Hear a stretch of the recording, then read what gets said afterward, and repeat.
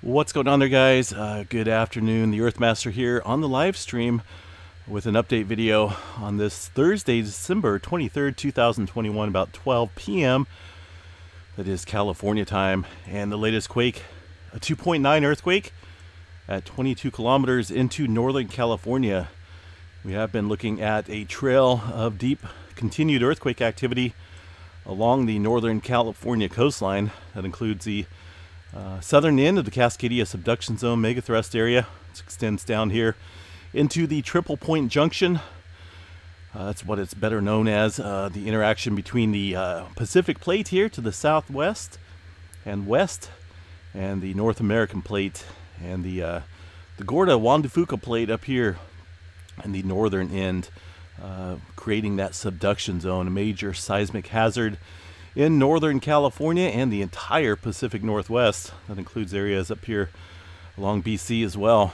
Looking at the last 24 hours of earthquake activity, we're seeing a renewed movement along the southern end of that Cascadia megathrust area and some deeper earthquake activity as well. The reason why I know this is subduction zone earthquakes is because of the depth. You don't see this type of movement along a normal lateral strike transform fault. This is a subduction zone area. And we are seeing that trail of movement following that 6.2 earthquake that struck just a couple days ago here onto the, looks like the Pacific side of this Triple Point area. All that movement kind of working its way down in there, loosening things up a little bit, if you will, or tightening things up. However you want to look at it, still building up pressure here into the Northern California region. If I sound a little different, that's because, well, I think I'm just getting better. Yesterday was pretty bad for me. I got some type of horrible cold, and I had body fever, not fever, but body aches and headaches and stuffiness, and it was not good. I'm feeling better today, but it's lingering a little bit. Hopefully I'll be back to normal tomorrow. Can't lose my voice, that's for sure. I'll have to be on here with one of the computer voices, typing out everything that I say. But anyway, yeah, looking at some further movement, folks, with a, looks like 3.4, couple 3.4s in there over the last 24 hours. Some of those pretty deep as well, about 32 kilometers. This movement up here around 22, looking at just prior to the slippage area.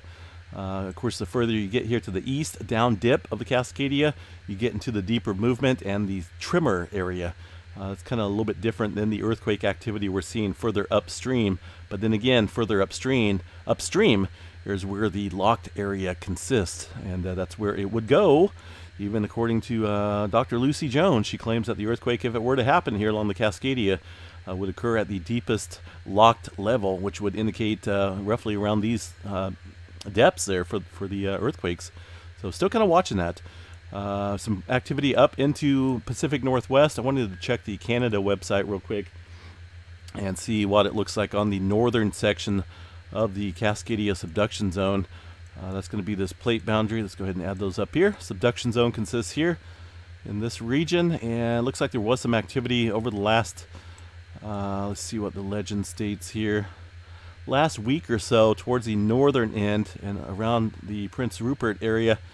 Right around the subduction zone here, there's a little earthquake within the last day.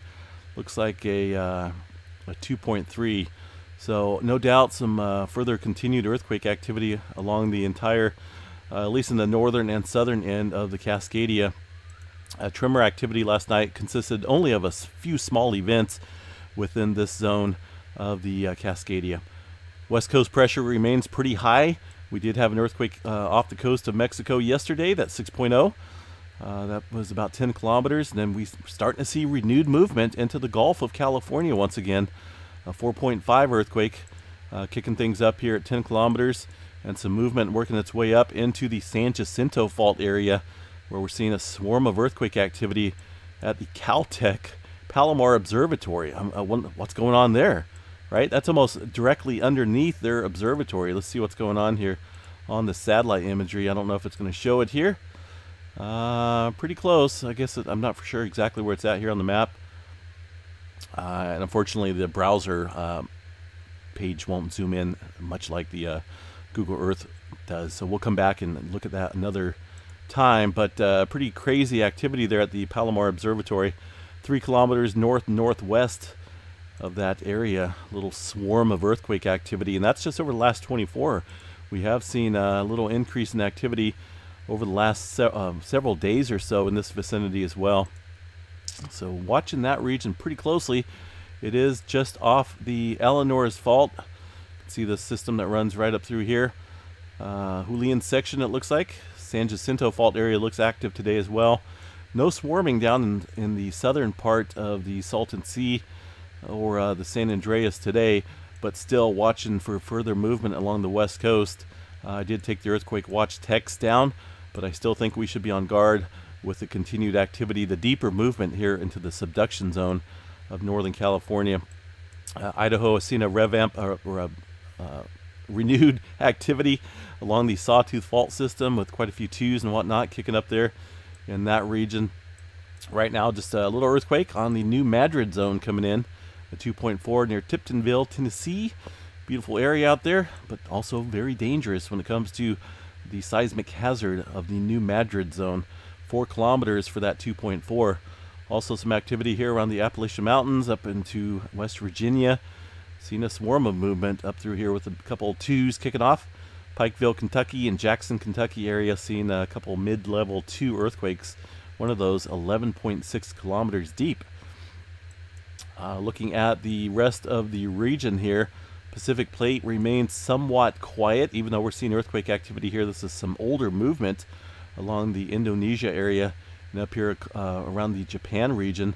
They had a couple, looks like mid-level 4s for the magnitudes, but west coast pressure, North American plate boundary is the hot area for right now. Just looking at the map here, it's very good to pay close attention to what's going on over here along this area of the plate. We've seen a swarm of movement, not only Northern California, but working its way inland over the last week, so be on guard. Further activity up into the northern part of the Pacific Plate along the subduction zone, better known as the Aleutian Trench area. 106 kilometers for one of these earthquakes, pretty deep subduction zone quake, and some activity ramping up through the Fairbanks area as well. Looking at the Yellowstone movement, pretty quiet, not a whole lot of movement going on whatsoever. A little sporadic, couple small spikes of an earthquake here, looks like on this channel. But overall, there's not anything really worthy to talk about once again at Yellowstone National Park. All right, folks, I'm going to jump off here. Got a few things got to do today. Going to be in storm chase mode. We're under a 2% chance of a tornado risk today. So I'm going to be out here with Missy Mimi's, even though I'm sick. I'm going to be out here with Missy Mimi's observing the weather details here in Northern California and looking at that tornado risk here for our region right around the Chico area today. We'll be out there. If something does come up, we'll go live. And of course, we'll post it up here on the channel if we get anything successful. Have a good day, folks. We will chat you guys a little bit later.